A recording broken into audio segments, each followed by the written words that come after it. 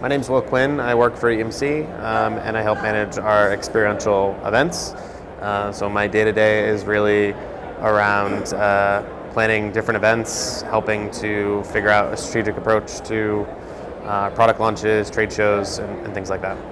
So I'm actually doing my MBA right now, finishing up in November, my MBA at Babson in Boston. And I had a business background as an undergrad as well in marketing. So, sort of joined EMC about 6 years ago in their marketing research development team.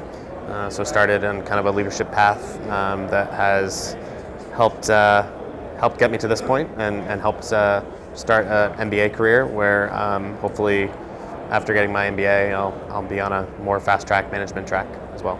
What do I wish I knew when I started my career? I guess just understanding how corporate culture works and just learning to be flexible and understand that things change and not take things too personally.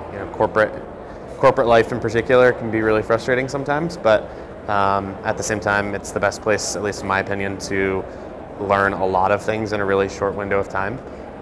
So I think just being more flexible, being more open to changes in approach and being willing to kind of take advantage of being